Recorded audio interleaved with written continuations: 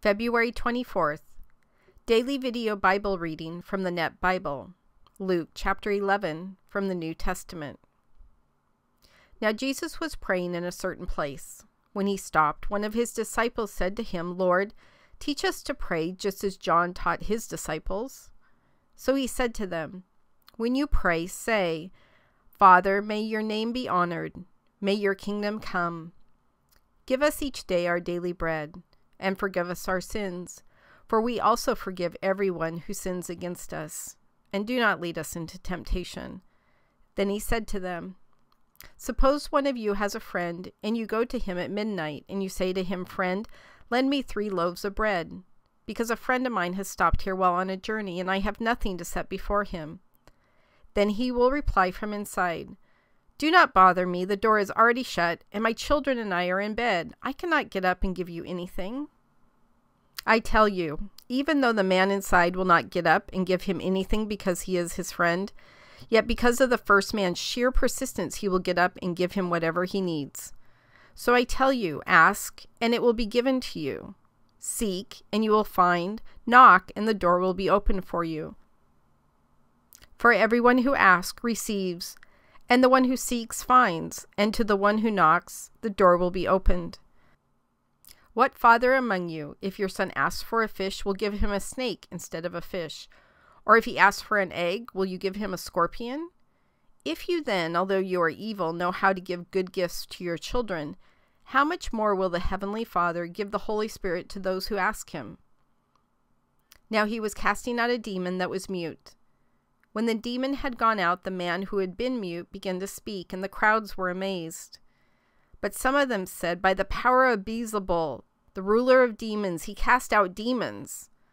Others, to test him, began asking for a sign from heaven.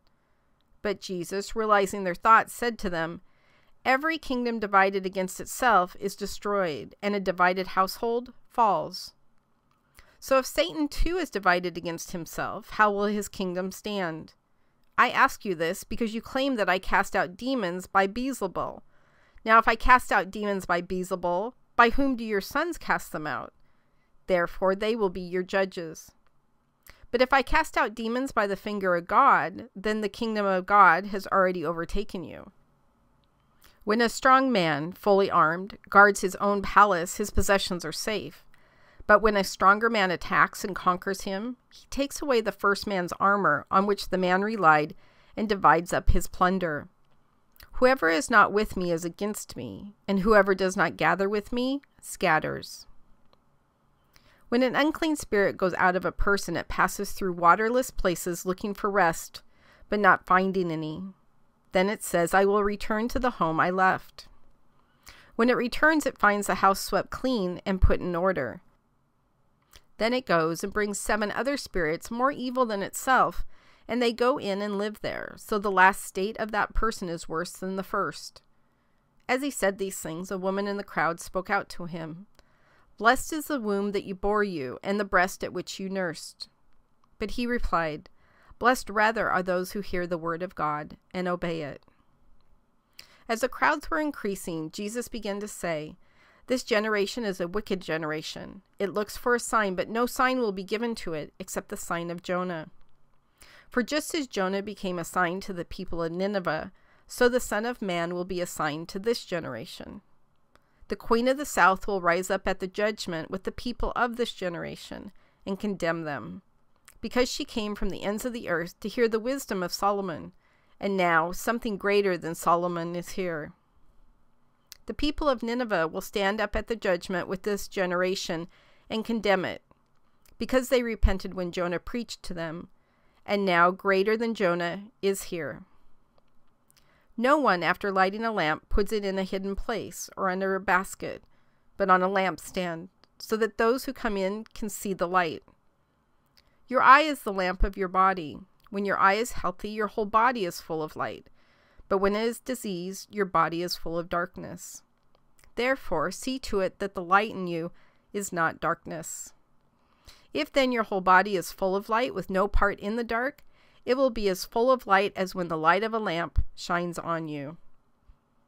As he spoke, a Pharisee invited Jesus to have a meal with him. So he went in and took his place at the table. The Pharisee was astonished when he saw that Jesus did not first wash his hands before the meal. But the Lord said to him, "Now you Pharisees clean the outside of the cup and the plate, but inside you are full of greed and wickedness. You fools, didn't the one of you who made the outside make the inside as well? But give from your heart to those in need, and then everything will be clean for you. But woe to you, Pharisees, you give 1/10 of your mint, rue, and every herb, yet you neglect justice and love for God. But you should have done these things without neglecting the others. Woe to you, Pharisees, you love the best seats in the synagogues and elaborate greetings in the marketplaces. Woe to you, you are like unmarked graves, and people walk over them without realizing it." One of the experts in religious law answered him, "Teacher, when you say these things, you insult us too." But Jesus replied, "Woe to you, experts in religious law as well. You load people down with burdens difficult to bear, yet you yourselves refuse to touch the burdens with even one of your fingers. Woe to you, you build the tombs of the prophets whom your ancestors killed. So you testify that you approve of the deeds of your ancestors because they killed the prophets and you build their tombs? For this reason, also the wisdom of God said, I will send them prophets and apostles, some of whom they will kill and persecute, so that this generation may be held accountable for the blood of all the prophets that has been shed since the beginning of the world, from the blood of Abel to the blood of Zechariah, who was killed between the altar and the sanctuary. Yes, I tell you, it will be charged against this generation. Woe to you, experts in religious law! You have taken away the key to knowledge. You did not go in yourselves, and you have hindered those who were going in." When he went out from there, the experts in the law and the Pharisees began to oppose him bitterly and to ask him hostile questions about many things, plotting against him to catch him in something he might say.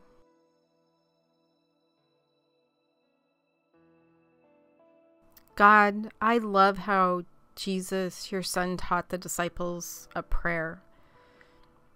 It's part of the Lord's Prayer that many of us know by heart. And sometimes it's easier to go back to something that you've been taught by memorization, by having said it since you were a child over and over and over again. Because sometimes the words that we desire to say to you or we desire to keep in our heart, sometimes they're just so painful to say out loud, to speak them to you, even though we know that you know everything already. You know the sins of our heart, you know the desires of our heart, and sometimes they're one and the same. So sometimes when it's too painful to tell you, to ask and seek and knock, sometimes it's just comforting to go back to some words, whether it be Bible verses we've memorized or the Lord's Prayer we've memorized or the Apostles' Creed. Something that has been tucked away in our heart that we draw comfort from. Thank you for hiding your word inside of us. Thank you for those times when we may not know what to say to you, or it's just too hard to say certain things to you, that you still give us words to say that have incredible meaning and allow us to continue a conversation and a relationship with you. I know there's been books and volumes of books and so many sermons taught on the Lord's Prayer. But to me, it feels a little bit more like the disciples' prayer. That they weren't quite sure of what it really meant to follow Jesus. They weren't quite sure still even who Jesus was. And so they, just like I do sometimes, came to him and said, we're not sure what to say when we pray. Can you teach us some words? So thank you, God, for understanding sometimes that we just don't have the words, or sometimes it's too hard to say some of the words. And you give us all of these amazing blessings that are taught to us sometimes from when we were little kids and tucked inside of our heart. So we can have a conversation with you, even when what we need to say really is just too hard to say to you right then. Thank you for your patience with us. And thank you for all the blessings that you do give us. In your Son's name we pray. Amen.